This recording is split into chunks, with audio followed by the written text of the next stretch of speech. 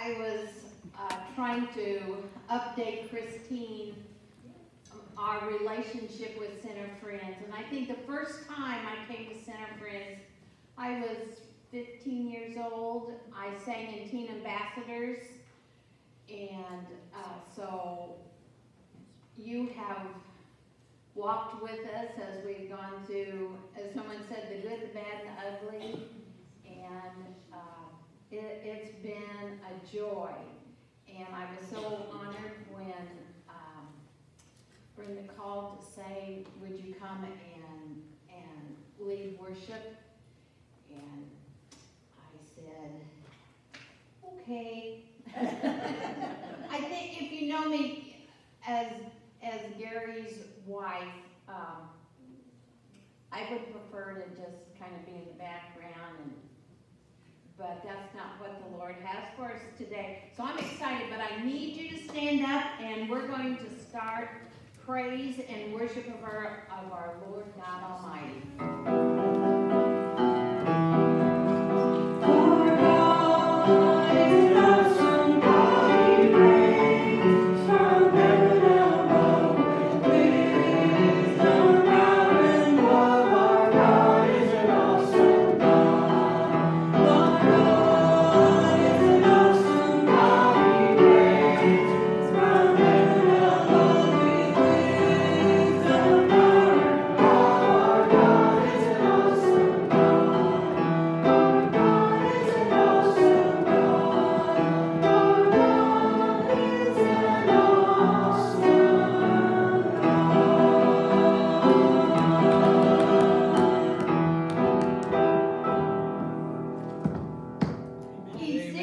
Ezekiel 22 said, I looked for someone among them who would build up the wall, stand before me in the gap on behalf of the land so I would not have to destroy it, but I found no one.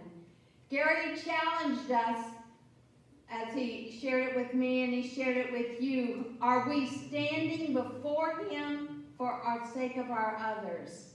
This morning we're going to be standing before him and praising him. You may be seated. We're going to go through the format of prayer, and the first part is adoration.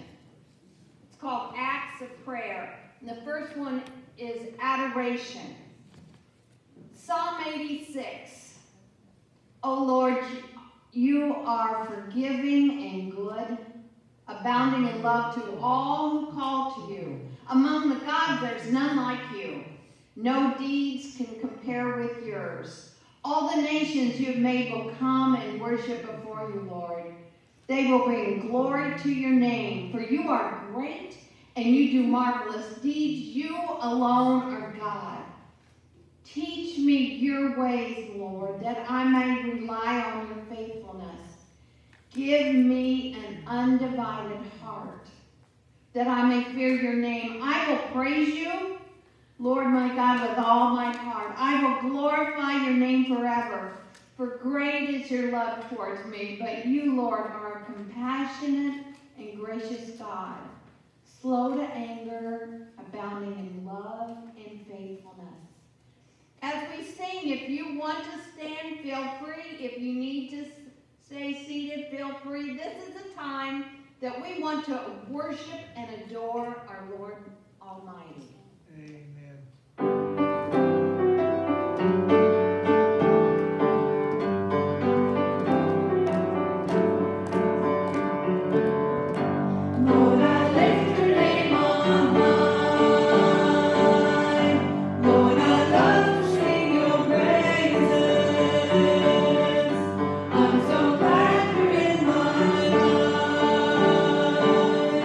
I'm so glad you came to save us.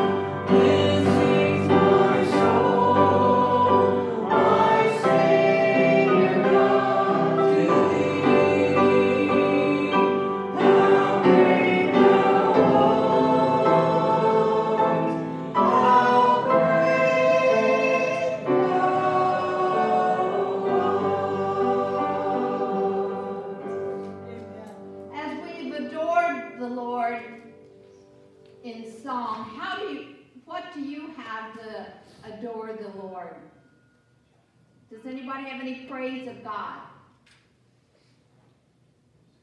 I praise the Lord for the Word of God, which is always the truth in a day and an age when we can't find the truth anyplace else. It will always be the truth. Amen. I praise the Lord for being my Savior, my shepherd, my guide, my counselor, my wonderful Savior. He is everything to me. And, you know, as I think about it, I think how unworthy I am to be before his presence. And yet he loves me so much that he came to earth to die on the cross for my sins. And how could I not stand here and worship him and praise him and thank him? Amen. Amen. I am just so thankful that from where I've been in my life, on the dark side, in a very dark place, that God was able to come into that place and physically rescue me and pull me from that. And to bring me back to light, and then to bring me back to church, and to use a friend of mine to bring me back to this church, where I feel like, once again, I was not saved here, but I was reborn here. So I am very thankful for God and for Center Friends Church. When I came here this morning, I felt doing the testimony. I have things, problems I'm working out, but after singing these songs, the Holy Spirit tell me, get off my butt and give testimony. So that praise God for my salvation and for Jesus Christ to be with me all the time. Amen. Amen. I'm thankful for God because he connected me to this group of people.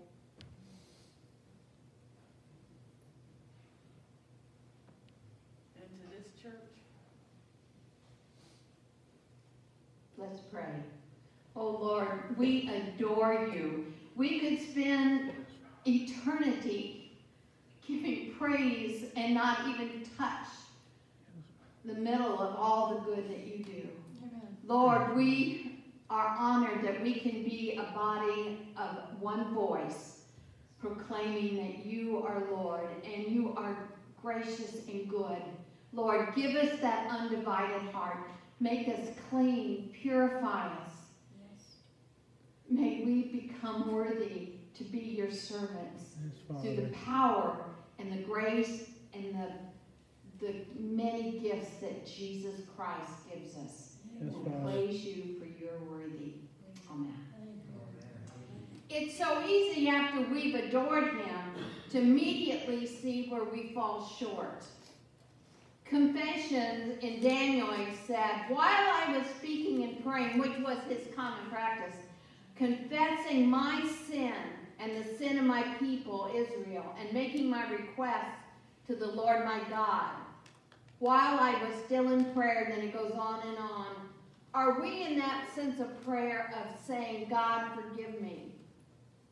I'm falling short. I so appreciate Stefan's testimony of, yes, we fall short, but God is so gracious that if we confess, it's forgiven and it's forgotten and we can go on. Please take a moment. I'm going to be playing one of my favorite songs that I play, of You Are My Hiding Place, and talk to the Lord and make sure your accounts are clear with the Lord as we go through confession.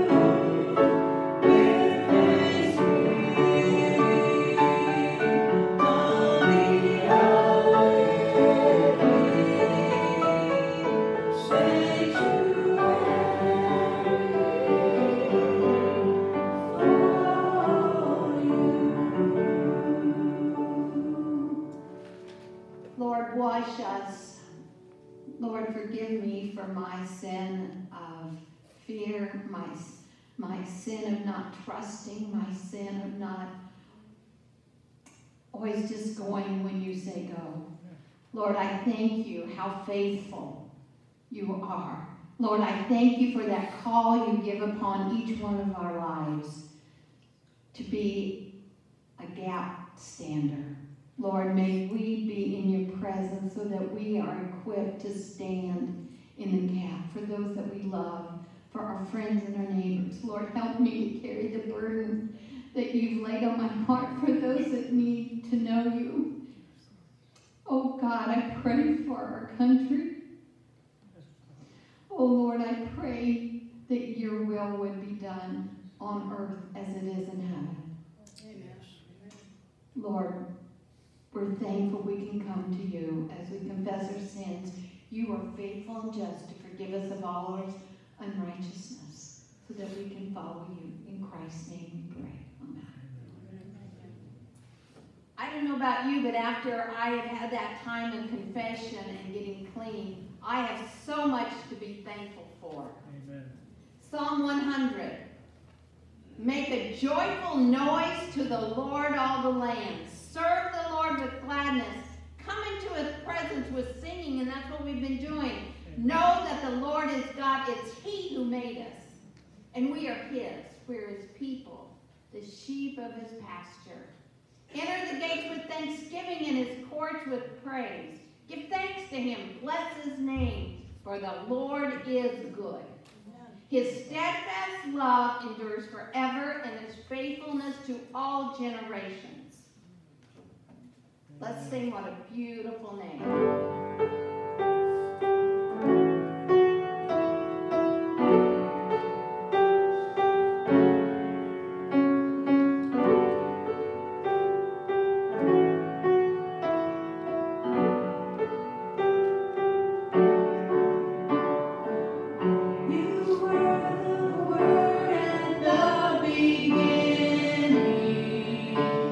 One with all the Lord was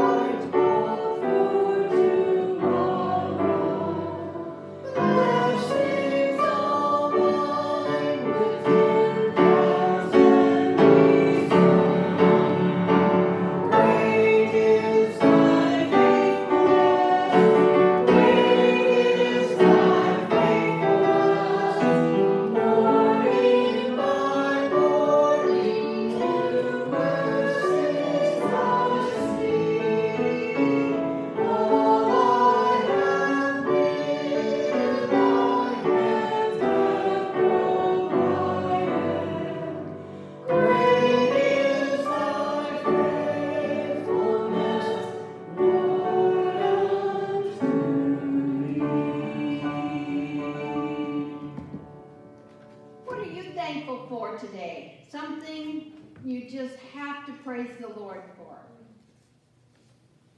For my wife, Jennifer. Oh, that was so nice.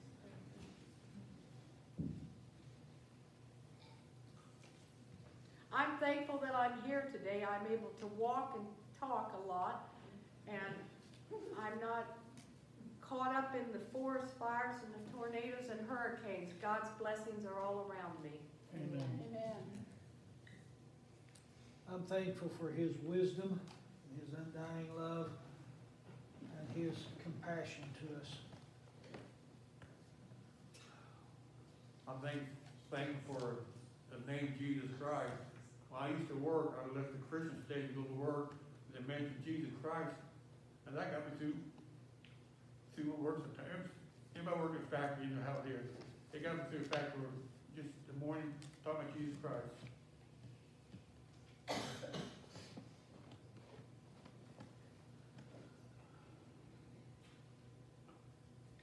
I am so thankful for so many things of how God answers prayer that I never dreamed, how he would answer it, how he is so faithful to take our pain and our hurts and our burdens and make them a beautiful thing and make them something better than I could ever ask or imagine.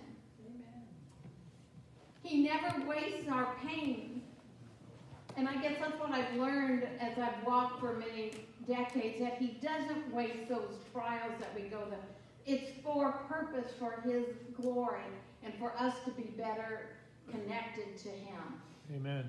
As we have adored him and we've confessed our shortcomings and our sins and we've given him thanks and praise, we are now ready to stand in the gap for others.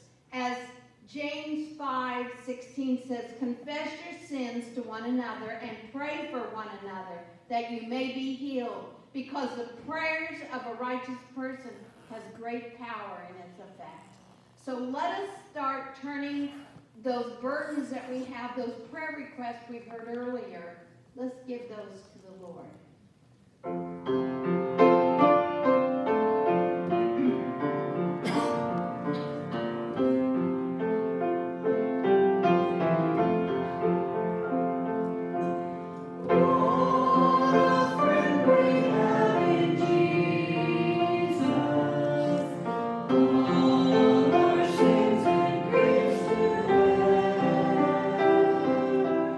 What a privilege.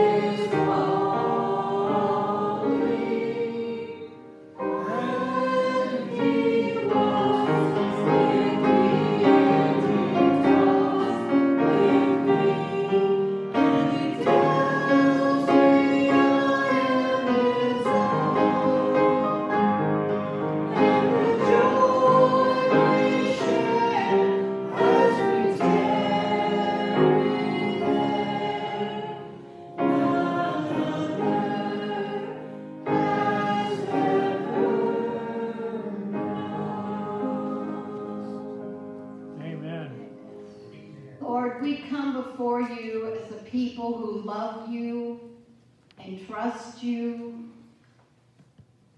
and serve you. But Lord, we have a burden, a heavy burden for those in our community, for our family, our co-workers that need to know you. Lord, let us not be satisfied to just be our little family. Help us go out and search and find those that don't know you, that we have the answer for today. Lord, there's more questions than I have answers for. But Lord, I pray for our nation. If ever we've needed to pray, it's now. Oh Lord, we're so turned from you. Lord, you say if my people, Lord, we're asking as your people to come and heal our land.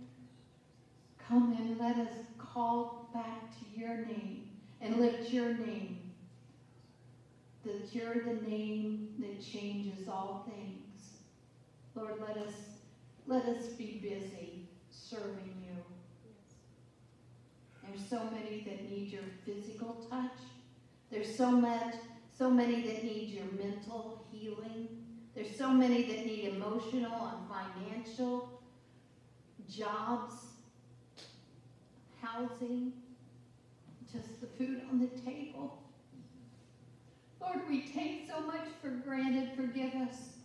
Lord, may we carry those burdens. May we stand in the gap. Oh God, you're looking. Who's going to stand in the gap? Lord, may we be worthy to stand in the gap. We thank you again that you called us to do that. And we're excited and feel honored to stand in the gap for others. In Jesus' name. As we have done these acts of worship, Psalm 63 says, I've seen you in the sanctuary. Have you seen him today? I've seen him. I've heard him. Amen. And I've beheld your power and your glory because your love is better than life. Amen. My lips will glorify you. I will praise you as long as I live, and in your name I will lift up my hands. Because you are my help, I sing in the shadow of your wings. I cling to you. Your right hand upholds me. Those who want to kill me will be destroyed. They'll go down to the depths of the earth. They will be given over to the sword. The king will rejoice in God. Are we ready to praise him and celebrate for what he's done? Amen.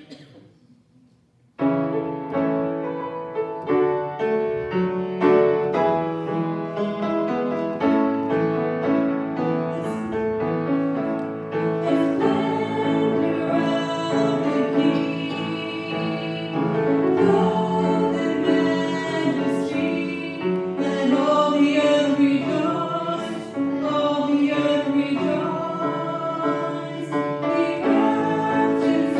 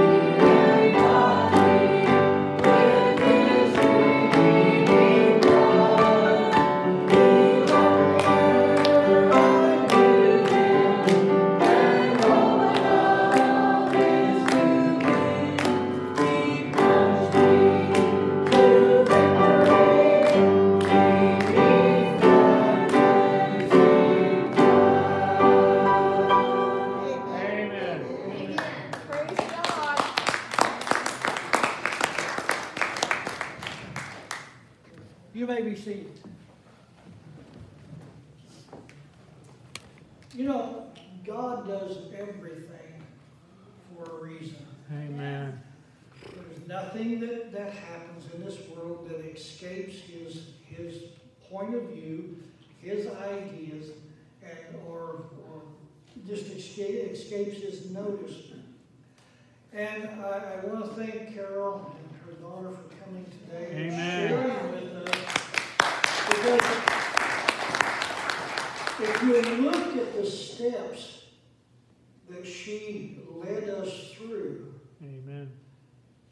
where did it end up at? Victory in Jesus.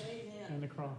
And that is what the whole thing is all about, is keeping or receiving that victory in Jesus, keeping that victory in Jesus, and sharing that victory in Jesus with everybody else.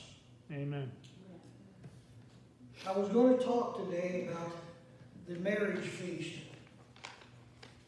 and when all of the invited guests didn't show up, God took his servants and he said, I want you to go out into the highways and the byways and bring in any and all. And in the verse that I had, it said, the good and the evil, bring them in. And you know, that's what God is telling us to do today. That the scripture said that he ordered his slaves. Well, slaves is a word that I have a problem with. So we're supposed to be his servants. And people accept the word servant today a lot better than they do slave. Amen. There's a big controversy. So if I am a servant to God, then I need to be bonded to God or welded to God. And what is that welding that takes place? It is that binds us to him. It is the blood of Jesus Christ. Amen. And so if we are bonded to God through Jesus Christ, then we need to hear the Father speaking to us.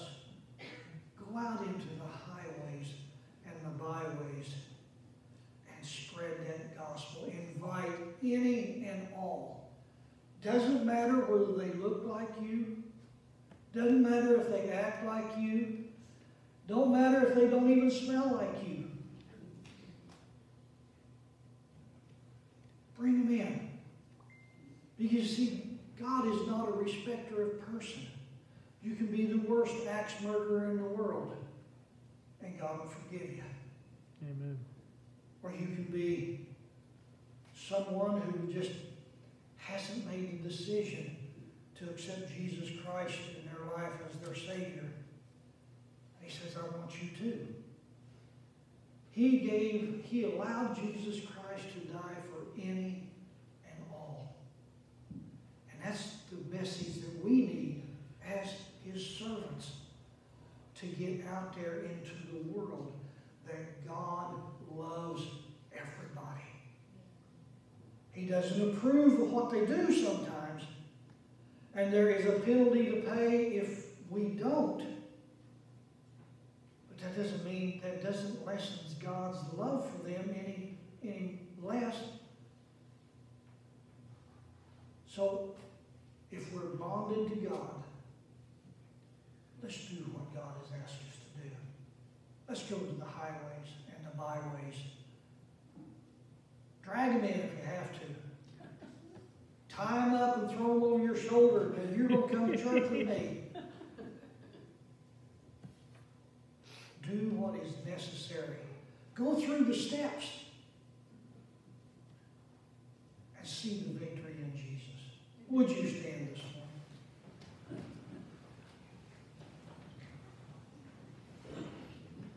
Our Heavenly Father, Lord, I am so enthused with the words that we have heard today. Father, we've heard good, wise words from you. We have heard good music, very inspiring words through the music. And every one of us, dear Lord, should be able to leave here knowing that we've been in the presence of an almighty God. Amen. Father, bless us. I mean, the war is not in here. The war is on the outside, dear Lord, where Satan is running rampant. And that's where you need your servants the most, is on the outside of this building, sharing with people, giving them the opportunity, inviting them. Bring them in. Bring them in. And Father, I pray that as we leave, that all of these words will be stuck in our mind and we can't get them out, so that we have to do something about it. Father, this I ask in Jesus' precious